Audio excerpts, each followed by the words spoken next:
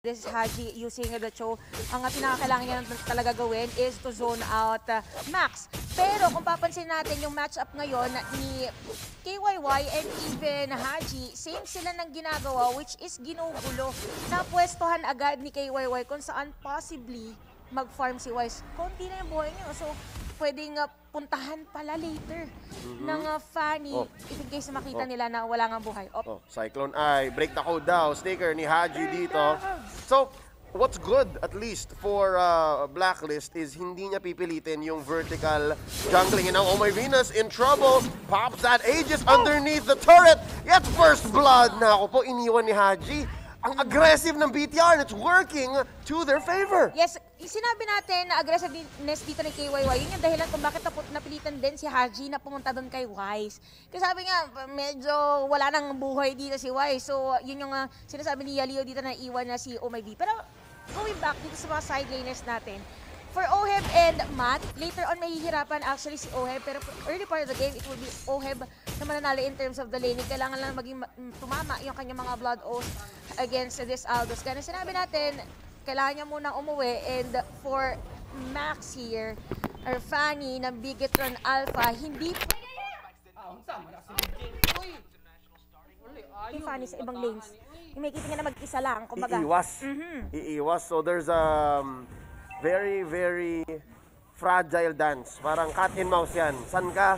Doon ako hindi. And right now, KYY, kaya hiyang talaga tong back sa style ng BTR kasi pwede sila pumunta kahit saan nila gusto. Ripo with the falling star moon onto Oh My Venus. They may have isolated the queen, but here comes the Ube, the early Ube, 2 minutes, 30 seconds in. Here comes Edward with the raging sandstorm. KYY goes down. There goes the Fanny. Sumasayaw-sayaw pero si Oh My Venus nakapag-heal na. Iniingatan niya itong Trinity pero palitan mo si Haji ni Edward. This is a good look for Blacklist. Priority on the turtle. Here comes the machine. Hinahanap si Gamora. Masastan ang machine and he's dancing in and out. Dancing in and out. Merong turtle ngayon ng Blacklist International. Interesting. I have a question, Chantel. Bakit hindi nag-feathered airstrike si Ripo? Si Gamora kasi dito pala yun. Haji napag-flicker out na buhay pa. Nako, for Bigetron Alpha, medyo nagkaroon lang ng konting miscommunication kung kailan ba sila papasok sa team fight. Kaya natanong ni Leo kung bakit merong Farsa doon, pero hindi na feathered airstrike. Miscommunication, naunahan lang sila mga gusto nang gawin. Pero gaya sinabi natin, napakataas ng win rate dito ng Blacklist International with the Estes.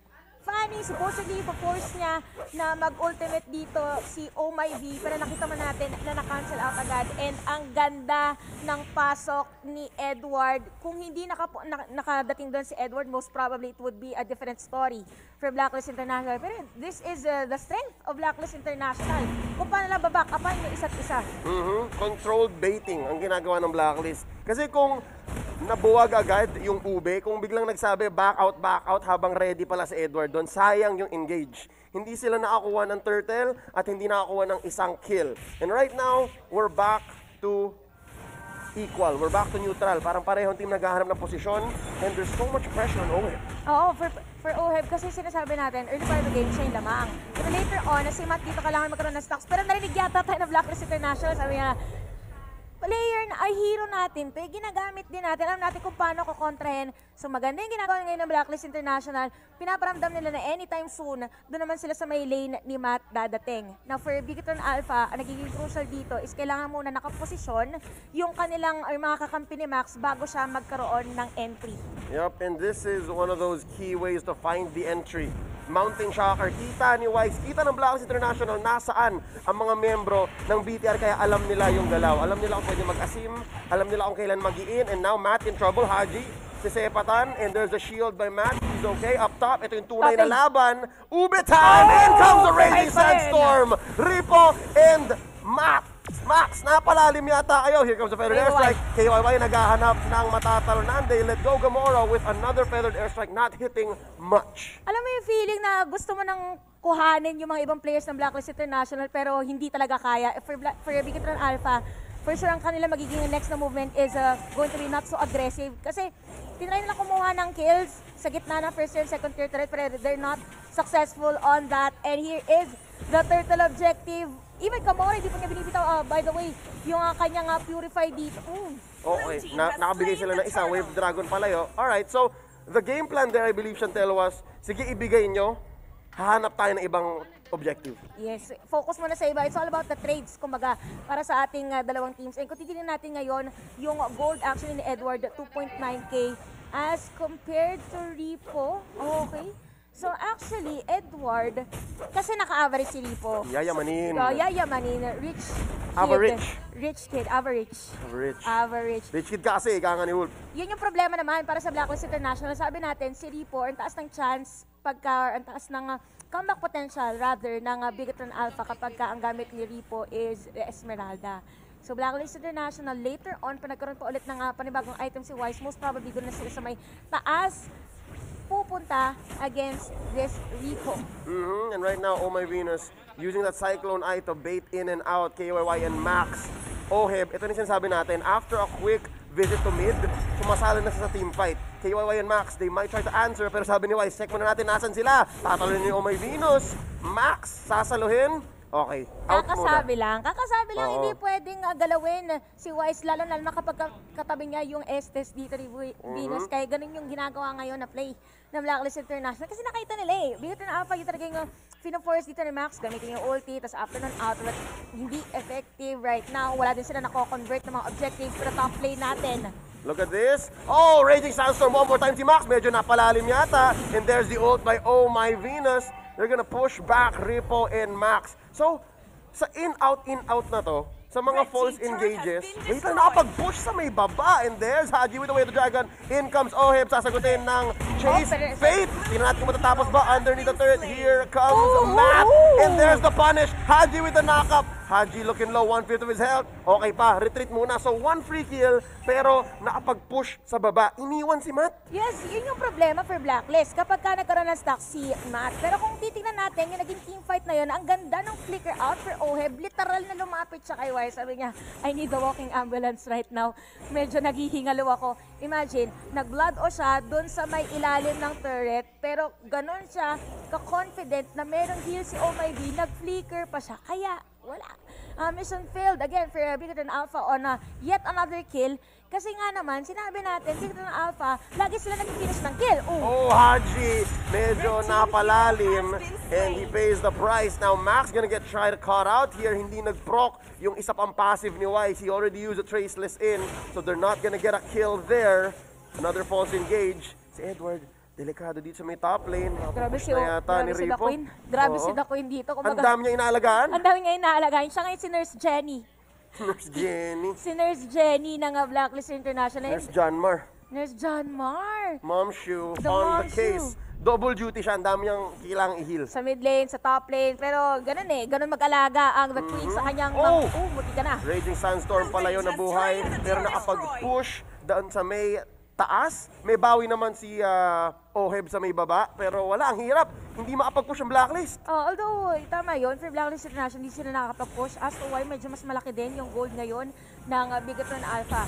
Malaking factor yung pagkasira ng Tor sa may bottom lane kanina because that was Aldous actually na nag-push. So, for Blacklist International, they were focusing on countering Max or negating yung gustong gawin ni Max. Pero the real problem later on is si Matt. Kumaga, front ngayon si Max, si Matt ang kanilang magiging problema. And since Fanny nga kasi, ang jungler ng Bigatron Alpha, hindi siya totally na team fight. Hindi siya forced team fight kasi pwede siyang umalis anytime. Unlike for Blacklist International, ang pinakagusto niyang gawin, magkakadikit sila. Wherein Bigatron Alpha, yun yung gusto lang mangyari, yung magkakadikit para makapunta si Matt sa mga gusto niyang puntahan. Yep, and the thing is, for Blacklist, kulang sila ng hold kung hindi kasama si Oheb. So wala pang nangyayaring team fight na kasama si Oheb. When that happens, yun ang pag-asa ng Blacklist para ma-stun si Max at tumigil yung kakulitan ng Fanny. Yes, and ngayon, ang kinagandahan pa for Bigatron Alpha, if you look at KYY's movement, mostly hindi naman siya talaga yung nagpa-front. Ang nagpa-front for Bigatron Alpha is si Maripo. Hinahanap lang niya kung saan, kung nasaan nakapwesto si Oh My V kasi doon talaga pumapasok si Max. Pero dali, pakunatan ni Ripo again, Matt. Naghahanap ng sandwich method dun sa may taas and Haji goes down. Na-isolate. Hindi napunta si Haji, Kevi. Oh, yun na naman. Sabi natin, Bigatron Alpha, ang gusto nilang mangyari is hindi makita na may ginagawang iba si Matt. Pero speaking of muntika na, Munti ka na. Turret Doon. after turret. Parang ang hirap ng Blacklist makapag-punish. Actually, for Blacklist kasi, ang naging cause of delay for them is yung mga skirmishes kanina na na-force na 3 players or 4 na players from them habang si Aldous na or si Matt ay free lang sa may bottom lane. But I think for Blacklist International, meron din silang strength nila meron silang sariling ubi time. Kumbaga, yung ubi time nila is to punish. Yep. Purify. And that's Ripple, hindi mahuhuli. Pero tingnan mo dito, si KYY, joke lang. Ano lang, tamang parkour lang. Hello. Hello, silip lang kung sino mga nandito kasi information agad yun kay Matt. Grabe vision, by the way, ng Game2 Alpha. Yep. They have Matt and even KYY, pero na-slow. That's a knock-up and here comes Max. There's real damage here coming in from BTR, spaced out.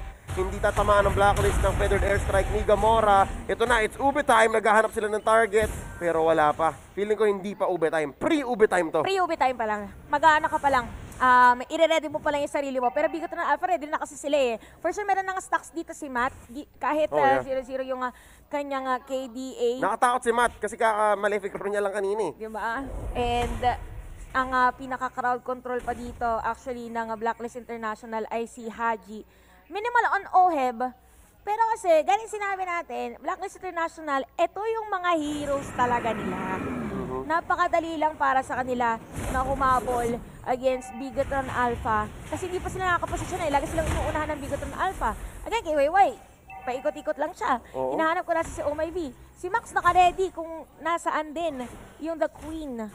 Ang daming ginagawa ni KYY. Vision, pangkukulit, pagpigil ng region. Hindi ako magugulat kung towards the end, kung yun nga mangyari, MVP si KYY. But look at this, 1v1. Edward versus Matt. Raging Sandstorm. Matatrap dito si Matt. Here comes the rest of Blacklist International. Mountain Shocker. Saan ka pupunta? They're looking for the sandwich method. And there you go. Traceless in. Oheb gonna go for the stun and the song. Ang daming tinamaan ng feathered airstrike. Pero ang dami ring damage ng Blacklist International. Tinatalunan, sinasayawan. Down goes Venus, Max, Ripo. Dealing so much damage to the AoE. And it's Max turn to take a lot of hits. 1-for-1 trade ang nangyari. In the end, Venus for Matt. Nako, mas maganda siya for Blacklist International kasi sabi natin kanina, Matt is the player from Bigatron Alpha na nakakapag-farm. So nakita natin yung movement ng Blacklist. Nahanap kung nasaan si Matt, automatic, umikot silang lahat. Kaso, for Bigatron Alpha, meron din silang backshot, which is KYY. Yung movement nila is mabilis. Again, Bigatron Alpha, ang focus nila every clash is not wise. It is Oh My V, kaya siya naging casualty doon. But it's okay, kasi mga players din ng Blacklist International nila na rin farm. Doon, wag magkamali ang Bigatron Alpha because pagka finors nila again, yung ganon, Blacklist International will definitely punish them. Yep, and because of that one team fight, medyo nagkaroon na ng presence ang Blacklist International. Sure, they're not pushing just yet, pero threatened na sila. Look at this. They isolated Ripo. KOI comes in from the back, and here comes a rampage. Sandstorm. Down goes Max. Down goes KYY. Buhay pa ang lahat ng miyembro ng Blacklist International. Mapapasama pa yata si Matt. Sabi niya, maamba out na ako. Nagpupush nila. That's the Tier 2 going in. Matt can't do anything. Blacklist International. This is their parade. Hindi niyo kami mapipigilan. Suntok-suntokin mo man kami. There's a knock-up. There's the damage. Down goes Matt. 4 for none so far. Gamora, huli ka na. Pwede mag-lord. Blacklist International. Huling-huli na si Gamora during that time. Ito yung sinasabi natin, bawal ulit gamitin ng Bigatron Alpha yung same strategy against Blacklist International for every team fight because they will punish you. And Blacklist International, ayaw pa ni Oheb na umuwi. Kailangan masira yung inhibitor turret. Kailangan makabawi sila dun sa mga pinakita kanina ng Bigatron Alpha. And that is a lord for Blacklist. Ganda ng ginawa ng Blacklist. Sarap maging fangirl ngayon. Woo! Mapahu ka talaga. Gamora going for the damage control. Ang daming waves na pumapasok. To be fair, maganda rin ang ginawa ng BTR. Sinigurado nila na mayroong wave sa may baba. Kaya nabutas din ang Blacklist in that bottom lane. But the damage is done. Merong Lord ang Blacklist. And mind you, Chantel, it's luminous. So, yung enhancement niya sa minions ng Blacklist ay lamang dun sa enhancement ng bottom lane para sa BTR. Anong kinagandahan pa dito para sa Blacklist? Edward!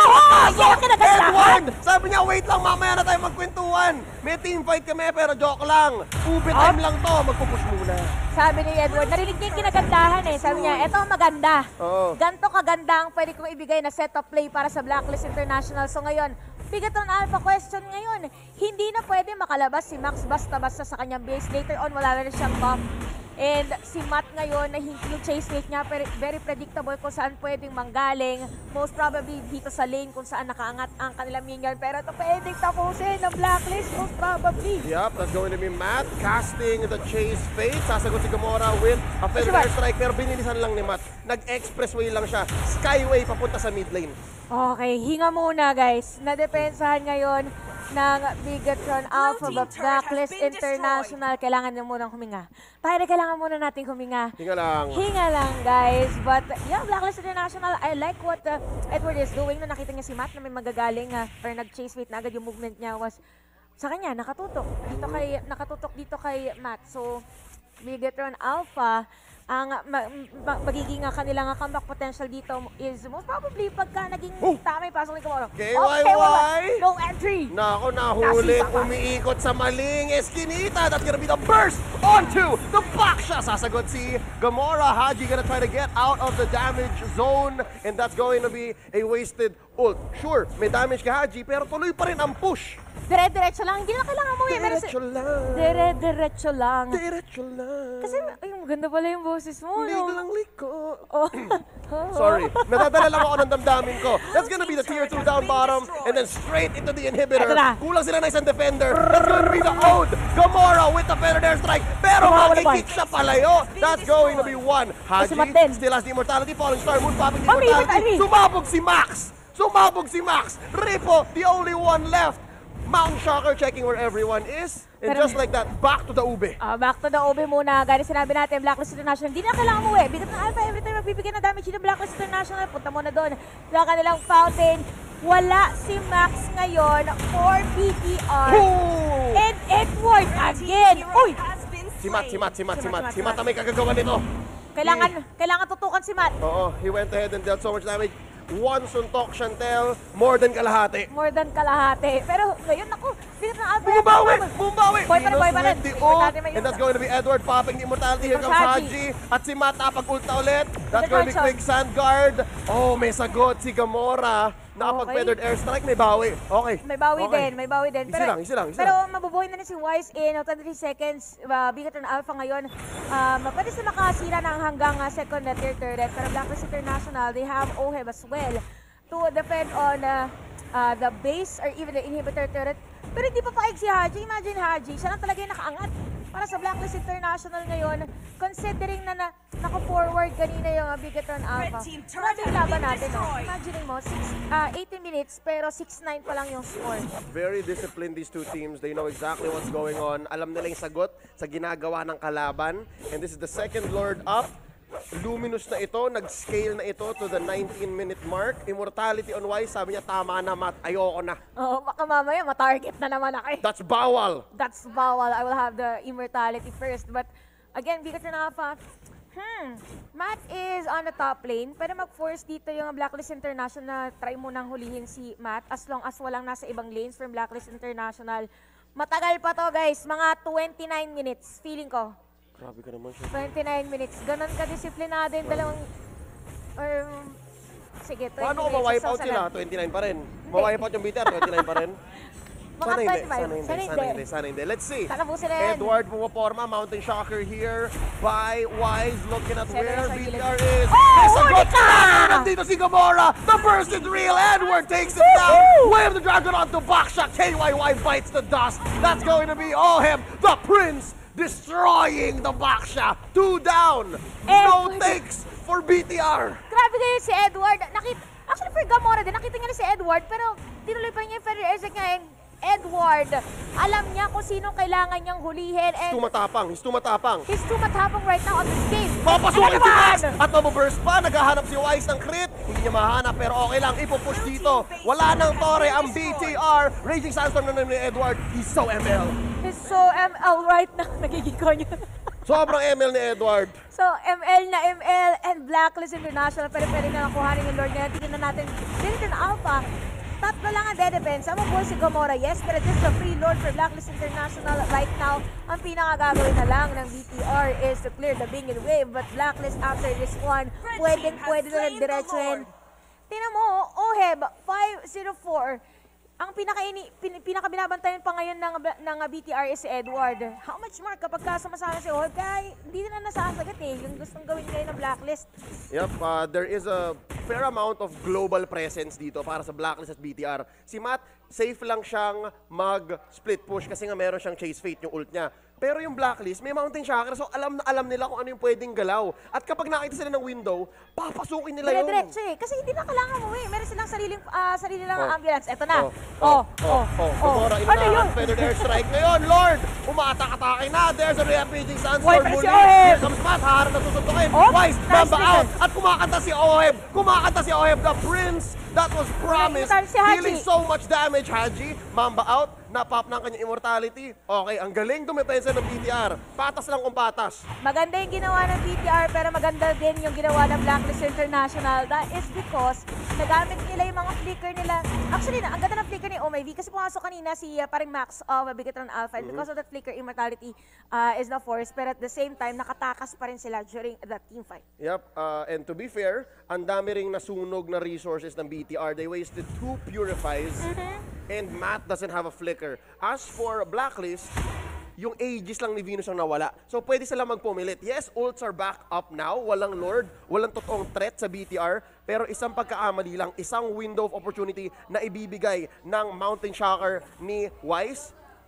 Pwede diretso The boxing is finished. The boxing is finished.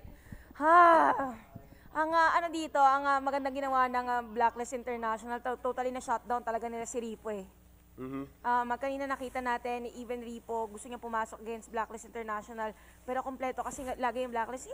Sinabi naman natin, it's OB time. OB time. And Blacklist, yung OB nila ngayon with toppings, kumbaga. Oo, may toppings, may kasab. Kasaba, hindi, makapuno yun. Makapuno. Ano yung kasaba? Ube halo-halo. Ay, halo-halo. Thanks, Rex. Ginugulo-gulo courtesy of Renmar Santa Cruz. Basta food-based puns tungkol sa ML strategy, magaling si Renmar. Yun. If I'm not mistaken, siya gumawa ng banana split ng Onyx. Tapos nag-catch on lang. So si Renmar Santa Cruz po ang may paananon. Ready lagi, kumbaga. But now, 6:11 guys, 23 minutes on our game time. Still, Oh no! Yun nakakatakot yan. Blood wings. Kung ako yung Bigatron Alpha, matatakot na ako may blood wings na Makunat na si Kuya Mokiel. Look at this. Ang sagot ulit. nila, okay, so walang chase fate ngayon. Si Matt. So kailangan nila i-timeout yun. And of course, Mountain Shocker already spent as well. Nanakaw pa nila ng purple yung Fanny Chantel. We haven't talked about this just yet. Uhaw na uhaw si Max. Uhaw si Max. Kanina pa yan. Kasi, kanina pala meet yung mapa ngayon ng Bigatron Alpha. Si Max, sinabi natin, very crucial sa kanya na magkaroon siya ng buff. Gusto niya sana siya yung papasok for Blacklist International, pero paano? Kumbaga ang hirap pasukin dito ng pintuan ng Blacklist International. Ganun sinabi natin, Blacklist International is ready to protect the crown. Ibabawi nila yung mga teams ng Pilipinas na kailangan ibawi. Sila yung backup. True. Ika nga ng Blacklist International official Twitter kay Butters. Sinabi niya to kay Butters, hindi sa akin. We got you. We got you. Oo, sana all ni-reply ni Blacklist. But, jokes aside, 70K to 67K, 3K gold lead. We're approaching the point of break-even where all the heroes have all their items. Pagdating doon, Chantel, pagdating sa point na yon, pagalingan na lang mag-juggle Winter Truncheon galore. Oo, paunahan na lang na magpalit na ng items. Actually, not only the Winter Truncheon, kapag ka nawala ng immortality, bigla kang magbebenta ng item mo. Mag-juggle mo.